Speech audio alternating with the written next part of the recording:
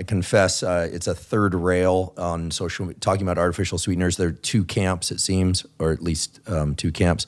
One that say artificial sweeteners are not detrimental at all. Another that says they're very detrimental, mainly based on the mouse studies. And then there are people in the middle that are, I put myself in that category. I drink the occasional diet soda. I don't consume them in large volume, but I'm sort of in the middle there. However, and so I just throw that out there because I know immediately people are jumping on that. But I will just mention there's some recent data out of Diego Borges' lab at Duke University that the neurons that live in the gut mucosa, these neuropod cells, can actually distinguish between artificial and true sugar versus artificial sweeteners. They send different patterns of neural signals up to the brain, and the brain circuitry seems strongly impacted. So I think that as the data emerge, we're hearing more and more of these artificial sweeteners either are problematic or at least are signaling different events in the gut.